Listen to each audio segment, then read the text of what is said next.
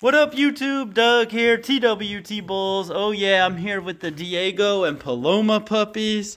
And we have our little girl Ruby in here with me. But man, I'm going to address one of the #1 questions, and that is pricing. Pricing on French Bulldogs and pricing on our French Bulldogs. And you guys know we call ourselves Not Your Average Frenchie. And we do that for a reason. And you know, one of the reasons is we're more concerned about just the overall size and build, health and temperament of the dogs, and not so much the color trends. And oh, here's Ruby. Hey Ruby, come look at these puppies, Ruby. But so anyways, what I found when I decided to get into the Frenchies, you know, the AKC show and what is generally accepted in the AKC show ring, or what is it's brindles, creams, fawns, and piebalds. So I was originally thinking to get all brindles and creams and just have the craziest structure, and that's all I care about. However, when I did my research, I found that blues and chocolates and tan points and merles have been around long enough where you could get real quality size and structure in those dogs. And I liked what I saw. They had just been around long enough to have that consistency. But that's a reason that, you know, when I did my research, a lot of people are rushing to get Fluffies, the long hair, and Isabella, and Pink, and all these new trends. And even if a stud looks amazing that has that, he's not going to have years and years and years and generations and generations and generations behind him of consistency like your standard colors or colors that have been around longer will have. So you start getting into more like the bully, exotic bully world, where you just lose that consistency, and you can breed to a stud that looks amazing, but get the longer, skinnier legs, the longer muzzles, the longer back, you know, these tall, funny looking ears, just things you don't want. So, you know, as far as our program goes, we value the build and not the color or what color it carries. So that doesn't affect our pricing at all. It really doesn't. And that doesn't affect how we put our breedings together. So that's one aspect of pricing. Another one is like I said, doing your research. So like when we fell in love with the mom behind Winston and her bloodlines, which are all blues and blue tries, and then the dad, Gaston, who's a little black and tan, you know, we fell in love with those bloodlines, and we put a deposit on Winston like the day he was born, because we had done our research on the breeder, the kind of dogs he produces, the parents, the dogs behind him. So we knew that's what we wanted. And typically with these high quality breeding dogs, they get more expensive as they age. So it's very valuable. To me, it was on all the dogs I've researched, like Bunny, like Winston, like putting a deposit on them early on was the way to do it. Because if you wait till they're older, they're either going to be sold out or they're going to cost way more.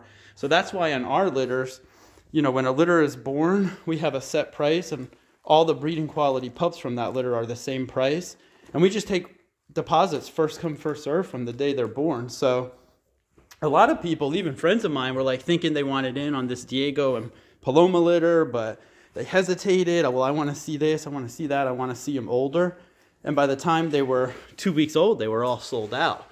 So now I know the people that really trusted in Diego and trusted in our program, they're going to be loving the pups they got. And I'm real happy because they trusted it from day one. You know, the day they were born, when you don't know much, they trusted us to put a deposit on these pups, which is awesome. So I think that's super cool, and that's why we do it like that. If I were to wait till these puppies were like 12 weeks old to put them for sale, then they would sell for a lot more money. But it's just, it's more work, and you know, I don't like trying to be too much of a salesman. I like showing what we have, and you know, people that recognize the quality will put deposits on them. So all the people that were asking, that's why I brought little Ruby in here, because Ruby is going to be our next breeding. And Ruby's a black brindle who carries cream, and we're going to breed her to an AKC cream stud. So I'm expecting to get a lot of creams and brindles who carry cream. But they're all going to be very muscular, very big-headed, beautiful rope. Ooh, man. A lot of guys with these Frenchies started going to bully shows and showing their Frenchies in these bully registries. But I'm telling you, there's nothing like the AKC champion lines. You know, you can't really compare them to some of these other registries. So this dog, you know, Ruby's dad was an AKC champion. And the dog we're breeding her to Has those AKC champion show line. So that's going to be the next litter. But so it's the little things that we look for over color. It's the really tight feet. It's the really perfect rear with the no tail, the round cubby ears, the wrinkle on the face, the overall short legs, short back, muscular of the dog. You know, it's little things like that that we know with the stud we're using, we can get very consistently. So that's why we're doing that. So a lot of people would take a dog like Ruby and say, oh, I'm going to breed it to an Isabella Fluffy and create all carriers because they sell for more money and I can add that to my lines.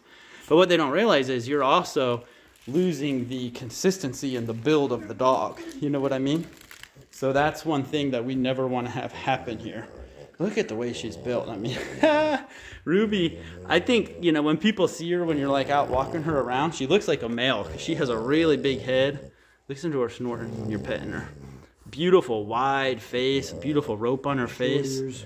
Yeah, my dad loves a short litter. So what features do you like the most? What do you look for in your Frenchies? Put them on the spot. What do you like? What features? Oh, to me, just a wide head and the short ears. Yeah, the short little rounded ears. And the tight body. Yeah. Big rear. Yep. Don't really care about the tail or not. If they have a tail or not, doesn't matter to me. See, I like the no tail. Yeah, you like the no tail, but I just like a level dog. Yeah, the good top line is big. I like the thick leg bones too. And the biggest thing to me I like is the little ears. That's funny. It's funny. So everyone has little features they're going to hone in on. But I know Ruby's pups, they're going to be quality, right? The stud we're using, I'm going to get some videos of them together when the time comes and we do the breeding. Yeah, he's a cream stud. He's got a monster head, a really short back, huge head. I mean, they're going to be beasts. He's compact. Yeah. Whoever gets in on this Ruby breeding that's up next, oh boy, they're going to be nice. So we're... That's probably the most show log line we have right yeah, now. like the real AKC show line. Yeah, is what AKC Ruby is. show line. Yeah. The most of all our dogs. The way she moves, very AKC show line. But the stud's nice. I mean, he's about the same height and compactness as Diego with a monster head. Big head. Huge head, flat face, a nice rope on the face. I love studying little Frenchie face ropes. I don't know why. It's just hilarious to me. I like seeing how their face ropes look. I love it. Look at these little pups. So how old are these pups now, Dad? They're... They actually turned 5 weeks. Yeah, they'll be 5 weeks Monday. this week. Yeah, so they're about to be... As I'm filming this, they're 1 day short of 5 weeks. 1 day short of 5 weeks at the time I'm filming this. Crazy little pups. I love the way they're built. I mean, I'm so happy for the people that locked in on their pups early. I know they're going to be real happy. Weaned, they're already eating some dry food. Yeah, totally weaned off of Paloma, already eating dry food. I mean, advanced, healthy little pups. I'm loving these Frenchie pups. Loving them. I think they're awesome. That's the little girl. Little girl that's going to be named Simone. There's the tiny little compact boy. So you can see, you know, within the litter, you'll get a little bit, you know, one might have a little thicker bone, one might have a little shorter back, but it's all relative. I mean, they're all close to the same size. They're cute, man, they're cute. This is the little boy that's, you know, staying in our city. He looked just like another little Diego. So I'll be able to have them come visit and get a lot of updates with him out with his dad and stuff, which I think is cool. But yeah, they're awesome. I'm loving these pups. I'm loving everything about them. They're really progressing. We really haven't had, you know, with the mom, with the puppies, any issues with this litter at all. I mean, just healthy, awesome pups. Look at them playing with the toy. Shout out to my mom. She brought him home this toy, and they're loving it. So is this what you guys do? Read, pet Ruby, and watch the puppies? You don't need to watch TV or anything? Look at them. Very well socialized. Well, you know, people that don't raise their litters in the house and spend tons of time with them, you can tell.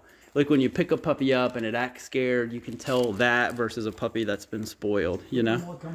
And socialize with the bigger dogs. See, I'm sitting over here, so they all pile up near me.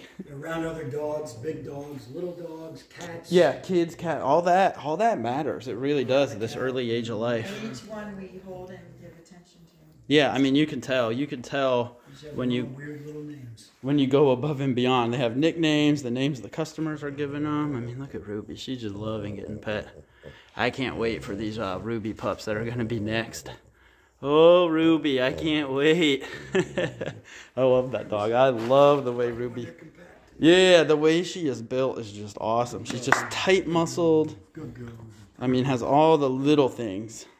Good girl. My favorite part The about way she Ruby is moves. her rear and then Yeah, she the way walks. she moves. She walks like a real walks AKC like a show dog. show dog. Ruby would do amazing in an AKC show ring. She really would. What are you doing, Scratch?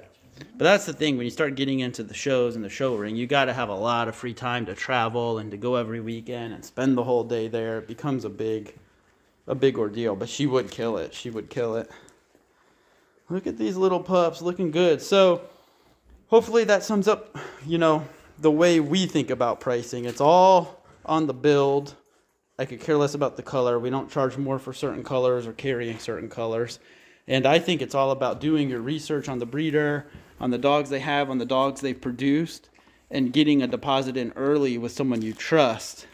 Because, you know, if it's that quality, by the time it's 6 or 7 weeks old, it's going to already be sold to someone, you know, or the price is going to be crazy high.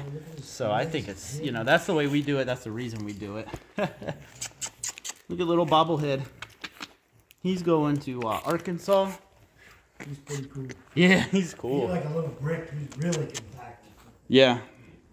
We got some real, you know, Diego produces thick bones and short backs, which are two of the features I really love. And we really got those nice. Got those nice. So hopefully you guys like seeing them. We'll keep the updates coming. And when we breed little Ruby here, I'm going to definitely get some video of Ruby. Look at her face. I'll definitely get some video of Ruby with the stud we use. They look good together. It's going to be crazy. Put her ears up. I know, Ruby, man. Ruby's an impressive little female. She is. Come on, get your ears up. She's a bad little bull. So stay tuned, guys. Stay tuned. We appreciate you.